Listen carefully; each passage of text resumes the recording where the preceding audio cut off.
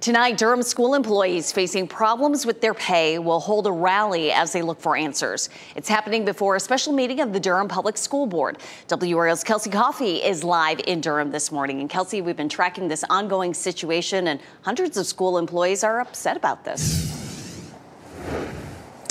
Renee, they really are upset. So Durham public school employees will be coming here to the Minnie Forte Brown Staff Development Center tonight to rally, and they're demanding more pay, more transparency, and what they're calling a seat at the table. So this pay issue is only impacting classified employees. So those are people like school bus drivers and nurses. DPS overpaid some of them with new bonuses, and now the district is working to get that money back.